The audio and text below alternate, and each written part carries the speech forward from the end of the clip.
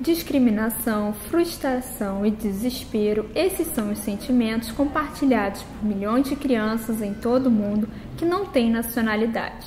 A informação é da Agência de Refugiados da ONU, que advertiu que é necessária uma ação urgente antes que esse cenário piore. This is the most forgotten human rights problem in the world. Most of the people are not aware that more than 10 million people in the world have not a country they can call theirs. They have no nationality. They have no documents, no papers. They do not exist legally.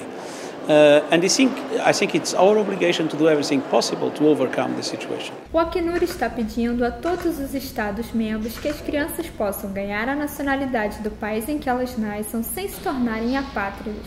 Outras medidas incluem a reforma das leis que impedem que as mães passem suas nacionalidades aos seus filhos em condições de igualdade com os pais. O Fundo das Crianças das Nações Unidas, o UNICEF, diz que o número crescente de mulheres e crianças que procuram refúgio está resultando em uma crise para as crianças. We see a constant increase of the proportion of women and children amongst the population on the move. The idea we had for a while that winter, bad weather, rough seas and all this would create a decrease in the flow is not proving to be the case. Desde o início do ano, 190 mil crianças já pediram asilo na Europa a uma taxa de 700 por dia. Não há nenhuma indicação de que esse fluxo vai parar, e com o inverno e duras condições meteorológicas que vêm, a proteção das crianças migrantes precisa de atenção especial.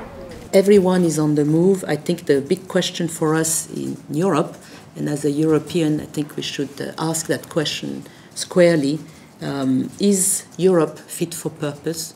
Are we ready to give children the future they are risking their lives for? Há 4 semanas da Conferência sobre Mudança Climática da ONU, em Paris, o secretário-geral Ban Ki-moon e líderes mundiais advertiram que, apesar das promessas críticas sobre a redução das emissões de gases de efeito estufa, questões chaves ainda permanecem em jogo. Ele convidou a todos para buscarem uma solução justa e um acordo universal que vai manter o aumento da temperatura global a menos de 2 graus Celsius. Paris must provide a comprehensive long-term vision of the opportunities created by low-emission, climate-resilient development. The agreement must send a clear signal to the private sector that the low-carbon transformation of the global economy is inevitable, beneficial, and already underway. Countries must work toward the common interest beyond the narrow national interest.